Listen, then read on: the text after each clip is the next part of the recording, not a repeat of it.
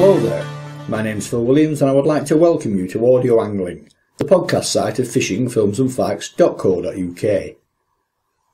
Last evening, after having a meal in one of the pubs in Torrington in North Devon with Sandy and Keith Armishaw of River Reeds and Angling Heritage, as we made our way out through the bar area, by chance we bumped into Charles Inniss, who for over 40 years ran one of Devon's most famous fishing inns, the Half Moon at Sheepwash, which offered its guests some of the best salmon and sea trout fishing in the county, along the River Torridge.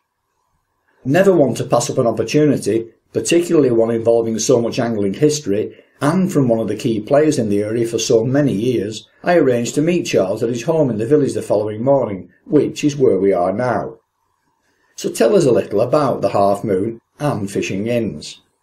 My family bought the Half Moon Inn, which was a fishing inn on the Torridge, in 1958, and the family owned the Half Moon for 42 years before moving on, mainly due to ill health, in the year 2000. And during that time, the inn became quite famous as a hostelry and for excellent fishing on the River Torridge. And we built it up to owning or leasing up to 10 miles of fishing on the River Torridge, and we were able to put out up to 15, 16, 18 rods a day on the river. Am I right in thinking that the Torridge has endured a bit of a checkered history over recent times due to various incidents and uses, including commercial cropping and operational rule changes? So now might be a good time to give us a potted history of the river. Yes, certainly. I'll do my best to you on that score. The Torridge as a salmon fishery has been in decline, or was in decline, for a number of years. Now, all salmon rivers in England and Wales have been in decline. There aren't the numbers of salmon about there used to be for a large number of reasons. But I think it would be fair to say that the Torridge suffered a bigger decline than any other river. And the reasons for that are many and varied. But if you go back before that time, if you go back almost 100 years to the early 20th century, the Torridge was renowned as probably the most well-known and most famous salmon river in England and Wales. And it was fished in the 1940s and the 1950s by royalty. It was certainly very famous. And for a relatively small river, it's not 50 miles long, and it's not a particularly big river. At its peak, the salmon runs were quite extraordinary. The joint estuary, because the estuary is a joint estuary with the River Tor, in its heyday, the nets would regularly catch in excess of 5,000 salmon, and the rods on each river would regularly catch in excess of 1,000. So the actual catch for the small river was probably somewhere between 3,000 and 4,000 fish a year, and there was still plenty to spawn. So for a small river, it was probably very near to achieving its optimum level of production. This all changed in the 1960s. Reasons are many and varied. One of the main reasons being the outbreak of the salmon disease, also dermal neurosis, which spread to the Torridge in 1968. And that disease, which decimated every river really in Europe and Scotland, Ireland and England and Wales, decimated the stocks in all the rivers, was a cold water disease. So it affected the early running fish in February, March, April and May. And the Torridge salmon run was predominantly a spring-running river. So the Torridge stock was affected more than many other rivers, whereas the Torridge stock was decimated by the salmon disease. There wasn't a summer run, or a very small summer run, to compensate. In one year, in 1969, the rod catch on the Torridge was 269 salmon, and of those, all but 20 of them were caught in March, April and May. I think the reason for the salmon run being predominantly in the spring was historically that the Torridge has a very low summer base flow. So in most years, the salmon aren't able to migrate upstream during the summer months. in all the other rivers in the West Country, the average base flow, the summer flow, is on average 1/8 of the annual base flow. But on the Torridge, it's only 1/16. So you appreciate from that the very low flows of the Torridge in the summer months. So if salmon disease was one of the main reasons for the collapse of the salmon stock, there were many others as well. Excessive marine exploitation, which of course affected every river in England and Wales and Scotland and Ireland. But particularly on our river, we did suffer from industrial and agricultural pollution. Now, most rivers suffer from industrial pollution. I won't go into too much detail about that, but the agricultural pollution was something that was a particular problem to this river as it was to the Tamar, which is a river that rises very near where our river rises, and both rivers run through farmland for the whole of their journey to the estuary. And with the changes in agricultural practice, the need for the governments after the Second World War wanted to increase food production, farmers were given grants and subsidies to drain the land, so all available land was drained out to increase the land available for production. This enhanced the low flows in the summer because the land was no longer a sponge, and of course increased production. There was a change from hay to silage. Silage liquor was a tremendous pollutant, and of course with the modern farming methods, whereas a dairy unit would have 10, 15, 20 cows, now in this day and age we've gone to dairy units of over 300 cows. And so the increase in the number of animals in the catchment area meant that within the space of about 15, 20 years, from the early 1950s to the mid-1970s, the number of animals actually on the land increased by about tenfold, and of course with the resultant effects of tremendous amount of agricultural pollution getting into the river. Was there any additional threat from, say, abstraction and poaching?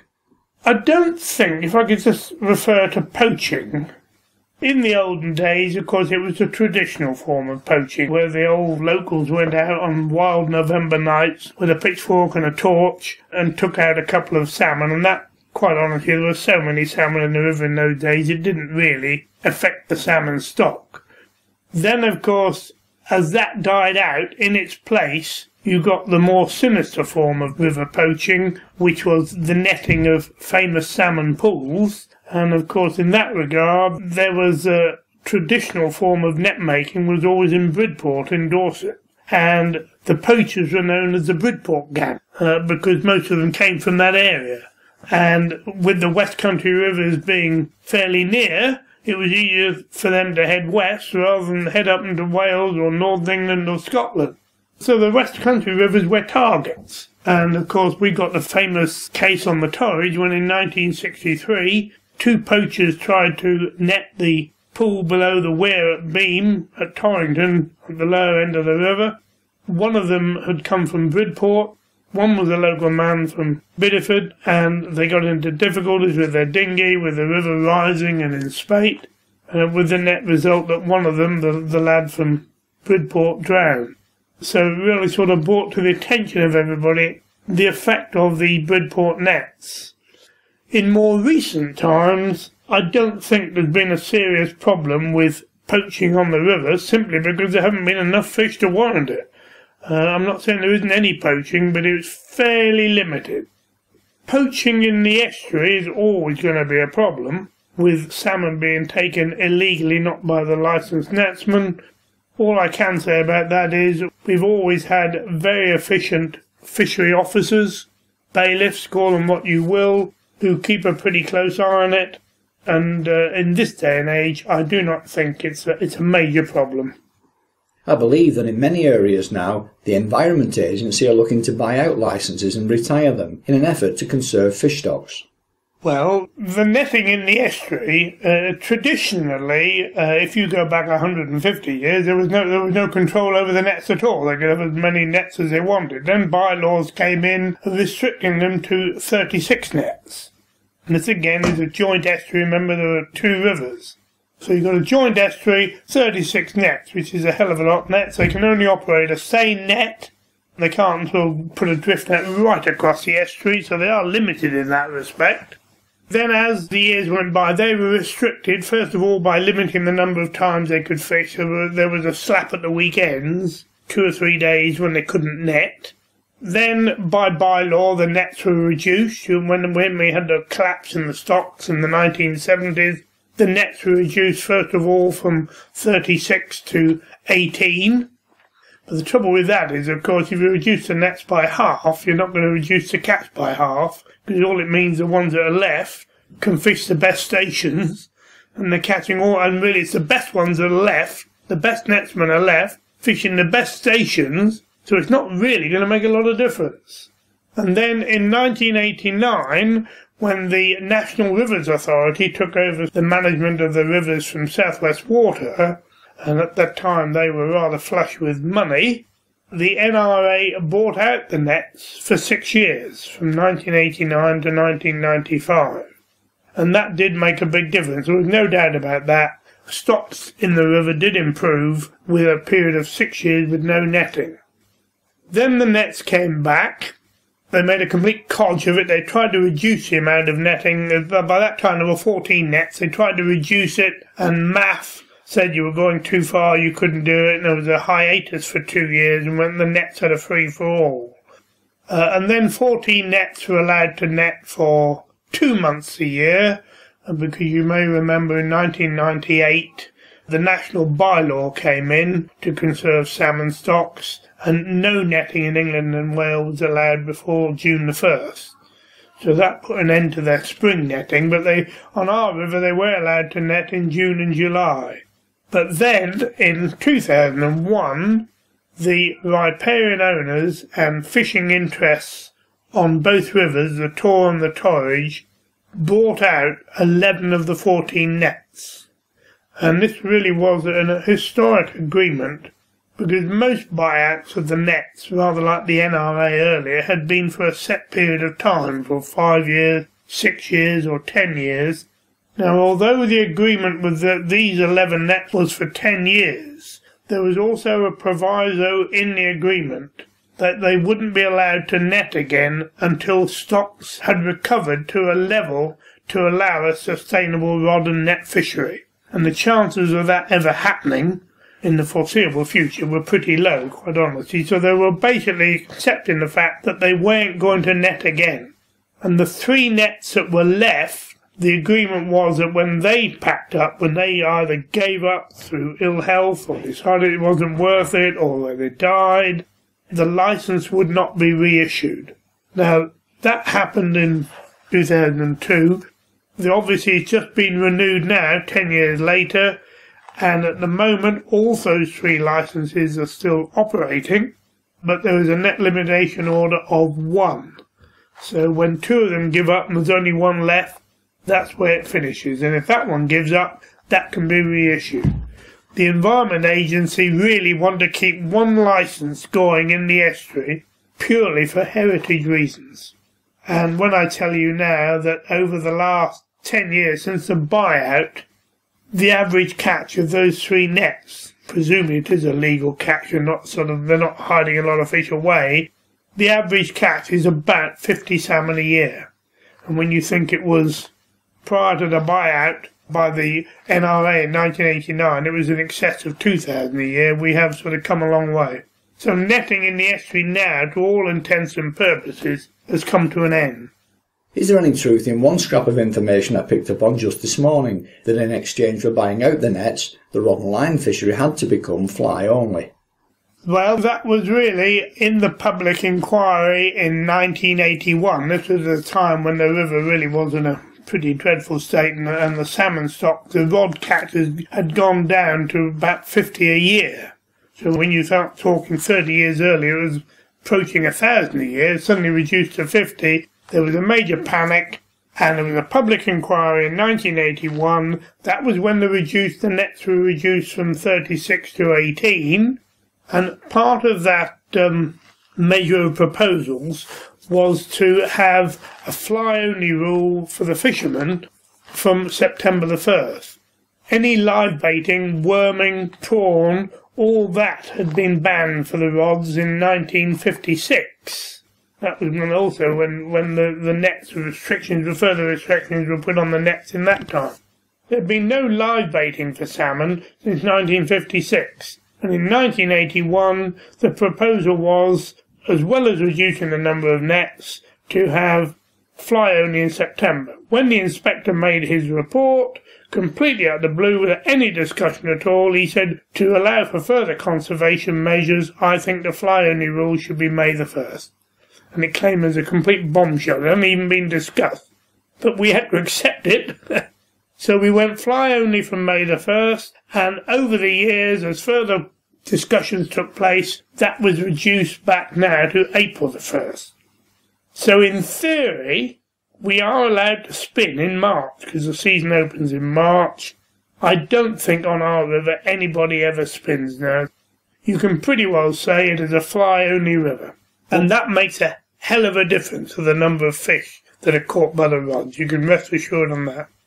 I would have thought that making a spate river fly only would put in place certain practical difficulties that anglers might struggle to deal with.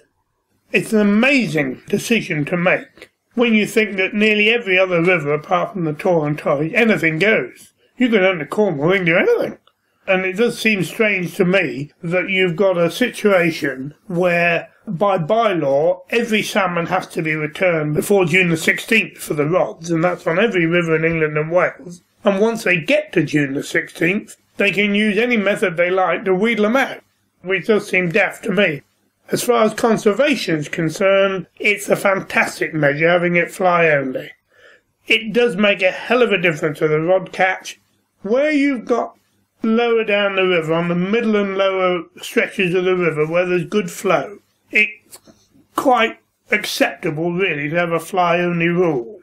But when you get to the middle and upper reaches of a river, where the river becomes much more closed in, it becomes much more sort of deep holding pools without a lot of flow, there, well, really, spinning is the only way, and if it was allowed, worming and prawning is the only way to catch these fish. So it's had a tremendous effect, and the fishermen on the middle and upper stretches of the river that used to enjoy fishing, the locals used to enjoy going out, catching salmon with a spinner, and in the olden days worming and prawning, they've had to give up altogether. And I have to say, I don't really agree with it. It's marvellous for conservation. I'm a lover. I love my fly fishing. I would never dream of spinning. I don't enjoy it. But having said that, I do feel sorry for the fishermen on the middle and upper stretches of the river, who, if they're going to fish at all, have got to do it illegally. And that does happen, I'm afraid. Not a lot of it, but it does happen. People say, sod it, I'm going out with a spinner, I'm going to try and get a fish. Tell us about the River Torridge Fishery Association now, and the part that you play in that. The Fishery Association was launched in 1979. It was initially set up as a little small group in about 1970, just at the time of the outbreak of the salmon disease, and the stock on all the rivers in Devon and Cornwall were collapsing. And the then Devon River Board, I'm not sure it was the Devon River Board or the Devon River Authority, wanted a measure of restocking, and they asked all the rivers to sort of form a little group together so that they could help with the funding of it, and that's what it was. That was the original idea. But in 1979, Lord Clinton, who became the first president who owned large stretches of the lower river, thought there ought to be a River Torridge Fishery Association. We had a first meeting and we created with a chairman, a secretary-treasurer and a committee, 32 members. I was appointed the secretary and treasurer, and 33 years later I'm still holding that position. We're now a very influential body. We've grown to over 120 members, and our object is really just to defend the interests of the river, and also, when there are discussions about changes in the bylaws or conservation measures or ways to improve the habitat, we are working with now the Environment Agency. We work in partnership. The big word in this day and age is partnership, as you know, I'm sure. Yes, but the organisation is more than a talking shop. I understand that you also rear your own fish for stocking into the river. over the years, we've tried to work again with the NRA and more recently the agency in habitat improvement. We've worked on spawning gravel improvement, obviously encouraging farmers to fence off their riverbank to minimise agricultural pollution. But our main work has been setting up a hatchery. Initially, the Environment Agency had their own hatchery for the rivers in Devon and Cornwall at Ensley on the Tamar. One, it wasn't a very good site, and two, because of financial constraints, I don't know, 10 years ago they decided to close it down, and we had a very progressive fishery officer, we still have, Paul Carter, who saw the opportunity to possibly set up our own little hatchery for our own river. So we were able to acquire a lot of the equipment that was at Ensley for next to nothing. We tried a couple of sites which wasn't very successful, and then we found the almost perfect site for a hatchery on the Ockment, where there's an old mill, was a mill leak, and a very cooperative farmer, and we've been there now for 6 or 7 years, and we've got a very enthusiastic group, 5 or 6 of us, where we're able to trap our broodstock in the weir at Monkhamp, where the water's siphoned off for the mill, which is still a working mill. The fish bath was installed in the weir in 1977, I think. So there's a fish bath there where we can trap our broodstock. We've got the holding tanks. We then strip our fish and bring on the eggs to the swim-up fry stage. We don't go beyond that. So we are now, as we talk, in the process of gathering our broodstock. This year so far we've got 5 hens. We've got 2 cocks and we need another 2 or 3 cocks. We normally have about 5 hens, and we normally from those 5 hens try and get between 25 and 30,000 fertilised eggs, and they will then be reared on by us to the swim-up fry stage, and they'll be released back into the headwaters in probably early April. The idea being that the fishery officer will investigate areas that are devoid of salmon spawning areas, in other words, they're not being utilised, and he'll also go to areas where he thinks the farmers have done their business and the river the little streams aren't being polluted. So we're trying to recolonate areas that at present aren't being used by salmon. So yes, over the last 4 or 5 years it has been very successful.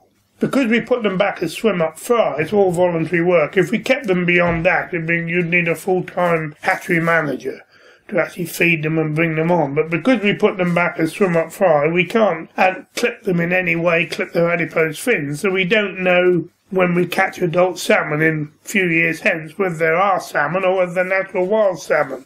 So we'll never know whether actual fact is making any difference to the salmon stock. We can only hope it does.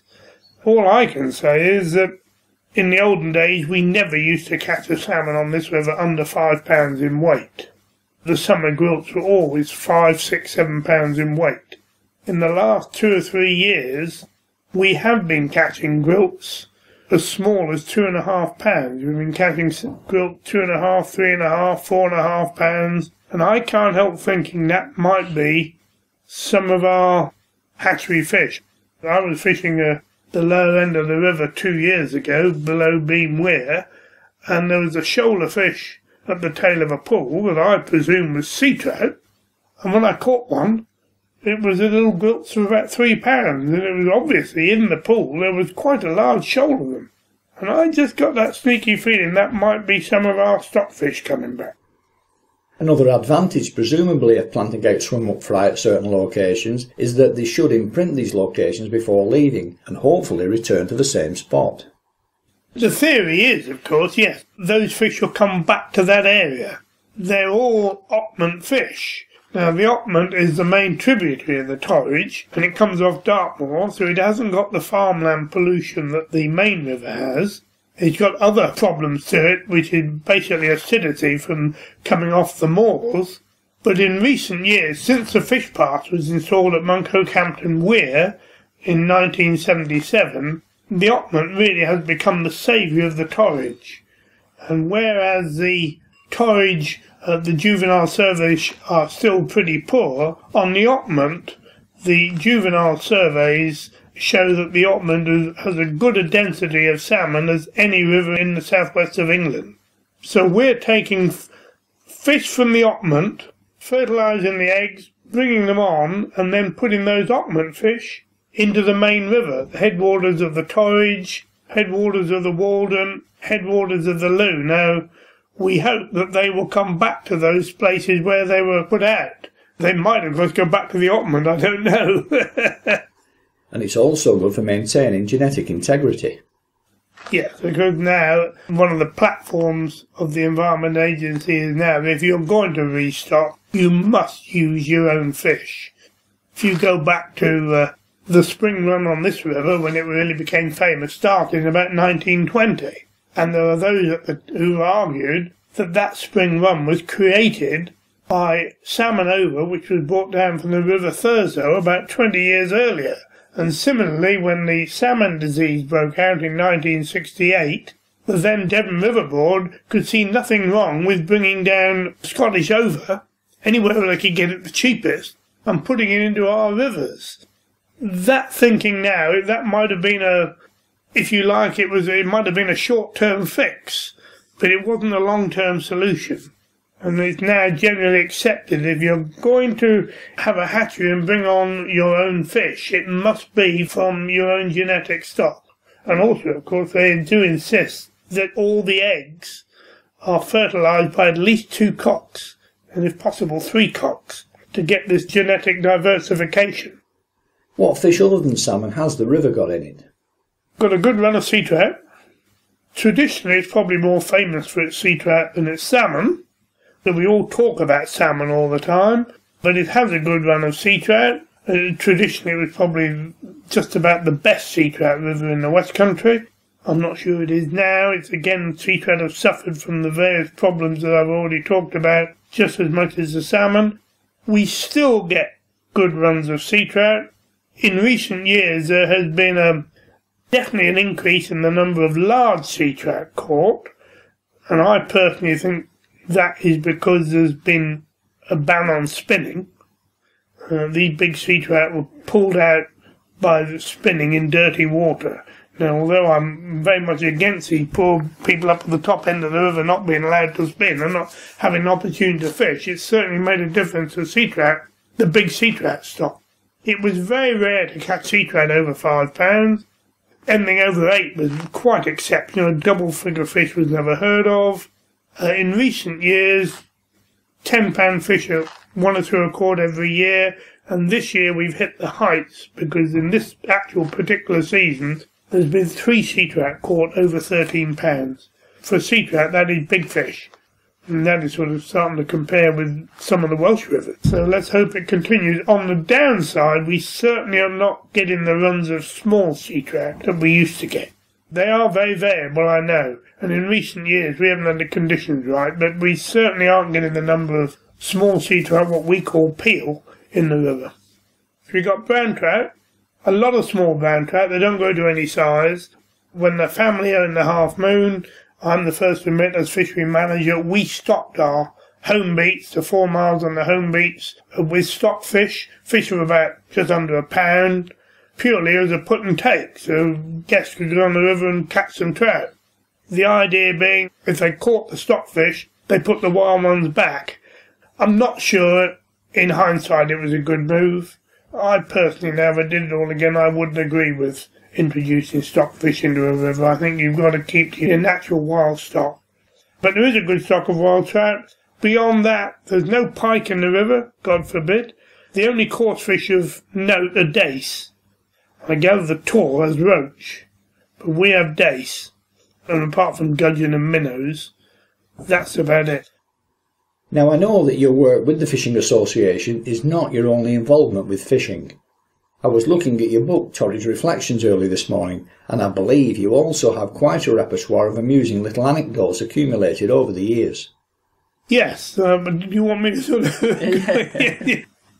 Just a few years ago, I was thinking to myself, well, the family owned the Half Moon for 40 years. It became renowned as a fishing inn. It was one of many fishing inns that existed all over the country. On the Torridge alone there were 6. Most of the little small village inns had a bit of fishing as well, and it was a nice supplement to their income. So as well as being the village pub, it sort of doubled up as a fishing inn, and visitors could go there and enjoy fishing at very reasonable costs. And as most of them over the years have sort of dropped out, the Half Moon has kept going, and now it's probably one of the very few fishing inns left in the West Country, probably in England. So the Half Moon has been quite famous. And I just thought to myself, having the family having been there for 40 years, and I managed the fishery for virtually all that time, and my knowledge being secretary of the Torridge Fishery Association for over 30 years, really I would have put my knowledge and expertise and put together all the amusing anecdotes from the years of the Half Moon, write it down so that, it won't be lost forever. And that's what I did. And fortunately I found Sandy in Torrington who was keen to publish my efforts. And as a result we've come up with Torridge Reflections, which I think is going to be a very, it's an enjoyable book to read, but above everything else it will be just a reminder of the history of the Torridge and the days when these small fishing inns existed. Many amusing stories come up in the book, and you've asked me to relate one. I remember David Hume, he always brought a party down in June every year, mainly for trout fishing with the possibility of the sea trout fishing. And this particular year there were 8 or 10 of them, and it was an incredibly hot summer's day. It might well have been 1976, that famous summer. And David said to me, "Oh, Charles," he said, "I've got somebody who's never fished before. Could you come down and give him a lesson?" I said, "Yeah, let's get organised in my jobs at the pub and I'll come down, David." So about 11 o'clock in the morning, I arrived on the river, and one of the party was Mary Skinner, who was married to Anthony, and Mary was, I think she was a model in London. She was an incredibly attractive young lady. Anyway, she was stretched out in the grass with a topless bikini on, incredibly beautiful, and there was I sort of trying to give a lesson, with this young lady making no attempt to conceal herself. And with that, the local farmer's teenage son drove into the field with his tractor, presumably to check his stock. And as he drove round the field, he obviously spotted Mary, and I think his eyes nearly popped out of his head. Anyway, Mary made no attempt to conceal herself. Well, I'm quite serious. When I left about an hour later, the farmer's son was still driving around the field. And every circuit, you get a little bit nearer to Mary. How long he stayed there, I don't know, but it really was very amusing. I often think about it. Yeah. Another sort of, I can tell you one of these stories. Another interesting one was a lot of my guests had to park by the river, obviously, when they were fishing. One of our guests went down to the river to fish, and his wife was disabled. So instead of parking by the gate, the entrance of the field, he parked on a little brow of a hill, the entrance of the farm, a big wide entrance with plenty of room, so his wife could look out over the river, over the fields to the river, which seemed a perfectly sensible thing to do. And when he came back at lunchtime, he was accosted by the local farmer. "You," he said, "when I go to market, I have to pay to park the car." My poor guest said, "Well, that's all right, sir. If you'd like me to give you something, I'm quite happy to give you something. How much would you like?" So the farmer said, "You," he said, "I think you ought to give me £1." Well, I think we're going back about 30 years. So the chap said, "Hold on a minute." He said, "That's rather a lot." He said, "When I go to town shopping, I never have to pay more than 20p to park the car."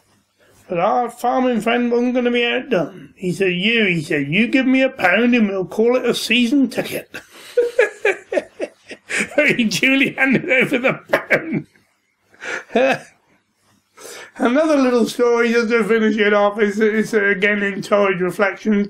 Brian Milner, Dr. Brian Milner, came and fished quite regularly for 2 or 3 years, and he was quite a youngish man. He was rather sad because he'd recently lost his wife, who died.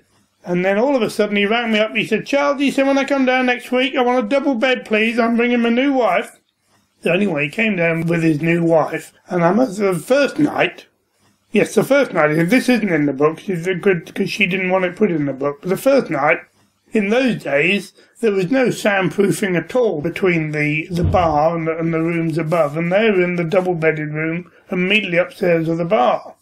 So the following morning, Brian said to me, "Oh, Charles," he said, "we can't stay there." He said, "We'll have to move." I said, "I'm awfully sorry, Brian." I said, "I hope obviously the noise that the people who were late night drinking in the bar kept you awake." "No," he said, "that wasn't a problem." I said, "What was the problem then?" "Well," he said, "our concern was that the noise we were making would disturb your guests below." But anyway, they went fishing. He took Judith down to show her how to fish, and having sort of explained the art of fishing, left her on her own, and she was immediately surrounded by a herd of heifers. Terrified town, he had never been in the country before, absolutely terrified, and she sought refuge on the end of a concrete quarry. And about 2 hours later, Brian came back and rescued her. She was still a nervous wreck, and she walked into the bar. While Brian went up to get changed, she stood at the bar, down 2 or 3 gin and tonics in no time at all, and with that, Alfie Harris, who was one of the retired regular farmers who came in for his lunchtime drink, one of our Sheepwash's answer to the last of the summer wine, and Alfie saw this very pretty lady sat at the bar. "Hello," he said, "haven't met you before. You're a very pretty young lady. What's your name?" And Judith said, "How nice to meet you." "My name's Judith. What's yours?" "Oh, thank you," said Alf. "I'll have a pint." Lovely, isn't it? Sounds like you rehearsed that one a few times. And just to tidy things up now, by bringing a few of the looser ends together as we close, do you think that the work done by the association, the Environment Agency, and pressure on farmers and the rest is actually bringing about a noticeable improvement? Yeah, I wouldn't have any hesitation. It's not just, the ability to go down and catch fish and say, "Oh yes, we're catching more salmon than we used to, and we're catching more trout, and we're catching more sea trout." The river's in a better state of health. For most of the time, the water quality is very good. But you still got this problem, and you always will have, that when you get heavy rain, you'll get a short period of nutrients being washed into the river, slowly being washed into the river, so you get a short period when a lot of damage can be done, and I don't know how you're ever going to overcome that.